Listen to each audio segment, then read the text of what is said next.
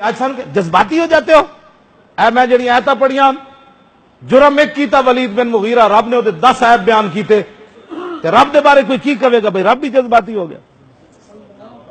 ایسا نہیں یہی کہنے مولانا جذباتی باتیں کرتے ہو. میں نے کہا 10 انہیں ایک گل کی تھی, رب نے وہ 10 عیب بیان کیتے. نام عیب فرمایا میرے حبیب, پہلے اللہ نے اپنے حبیب دیا شانہ بیان کیتیاں. میرے حبیب تسی پریشان نہیں ہونا, وَإِنَّ لَكَ لَأَجْرًا غَيْرَ مَمْنُونٍ وَإِنَّكَ لَعَلَىٰ خُلُقٍ عَظِيمٍ. اللہ نے تو خلق عظیم کا مالک بنایا, میرے حبیب تسی پریشان نہیں ہونا. جب اودی گل واری آئی وَلَا تُطِعْ كُلَّ حَلَّافٍ مَّهِينٍ, میرے حبیب اے ذلیل بھی ہے, اسی ذلیل کبھی نا. جی مولوی صاحب یہ تقریر کرتے ہو ممبر تے بیٹھ کے, میں کہا قرآن کہندا, رب نے کہا مولا میرے حبیب پریشان نہیں ہونے تو ذلیل ہے. میں ذلیل کہاں تے کہندے جی مولوی صاحب اے ممبر تے اے گلاں ہوندیاں. میں کہا دس تو اے گل ہے کوئی, ولا تطع كل حلاف مہین حماز, میرے حبیب تے چغل خور ہے, یہ تے لگائی بجائی کرتا ہے, یہ تے جھوٹیاں قسماں کھاندا ہے, یہ تے بدکار ہے. اسیم دا معنی یہ تے بدکار ہے. کیوں جی یہ صفت مشبہ ہے. ہاں جی یہ اسیم ہے. اسم یاسم اسمن فهو اسیم واسم, گل سمجھ آئی؟ یہ معنی ہے بدکار ہے.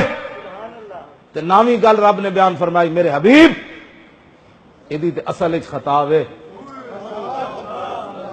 یہ تے اصل وچ خطا ہے, یہ اپنے باپ دا تخم ہی نہیں.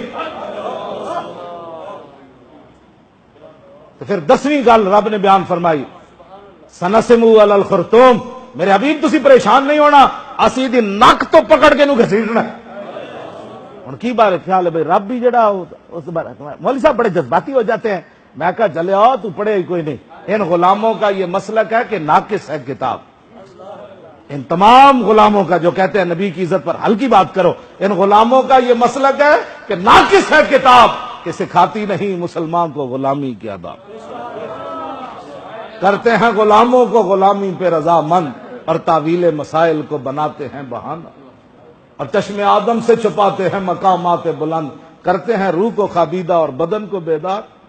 آج ہمیں یہ میں الحمد تو پکا حافظ ہوں, تسی بھی حافظ ہو, تسی بھی حافظ ہو, اے بھی بیٹھے علامہ بشیر صاحب اے بھی حافظ ہیں, باقی اتنے بڑے بڑے پکے حافظ بیٹھے.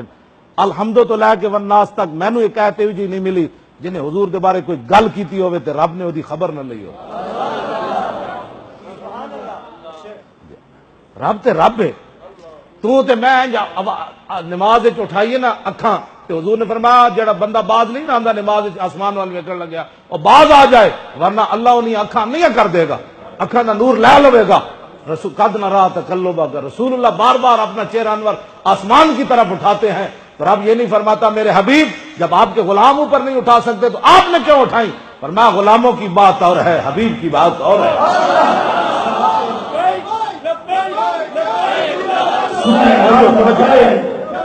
توجہ ایک گلاں اسی بیان کرنیاں. ہاں جی اگر کسی نو آفتاب صاحب نو یا کمیٹی نو کسی نے کیا ہوئے مولی خادم کیوں آ رہا ہے, انہوں نے کہا تواڈے ابا جی نو بلا لیں, جی تقریر تواڈے ابا جی کر دیں تو انہوں نے بلا لیں, تواڈے ابا جی حافظ ہیں تو انہوں نے بلا لیں. جی تواڈے ابا جی نو حمد یحمد حمدا فهو حامد وحمد یحمد حمدا فذاک محمود, لم يحمد لم يحمد لا يحمد لا يحمد لن يحمد لن يحمد لا يحمدن لا يحمدن لا يحمدن لا يحمدن. الامر منه يحمد لتحمد ليحمد ليحمد والنهي عنه لا تحمد لا تحمد لا يحمد لا يحمد.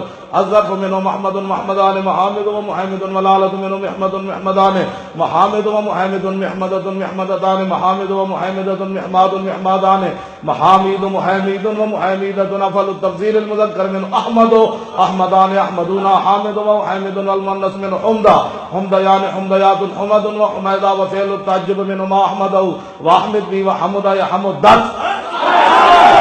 کسی نو اے گردان آندھی تے آ کے سنائے نال تقریر بھی کرے. میں نو یہ بھی پتہ ہے علماء بیٹھے الحمد تو کوئی نہ زیر پڑھ سکتا ہے نہ کوئی زبر پڑھ سکتا, نہ 2 زبراں پڑھ سکتا, نہ 2 زیراں پڑھ سکتا, نہ 2 پیشہ پڑھ سکتا. اے بھی عربی دا قانون مینوں پتہ ہے. الحمد دونوں بھی کوئی نہیں پڑھ سکتا, الحمد دن بھی کوئی نہیں پڑھ سکتا, الحمد دن بھی کوئی نہیں پڑھ سکتا, الحمد دا بھی کوئی نہیں پڑھ سکتا, الحمد دے بھی کوئی نہیں پڑھ سکتا. کیوں جی مینوں پتہ ہے انہوں الحمد 2 ہی پڑھنا ہے. اگر کسی نے اتنا آندا ہے تو جا کے تقریر سنائے, میں اتنے بیٹھ جاؤں.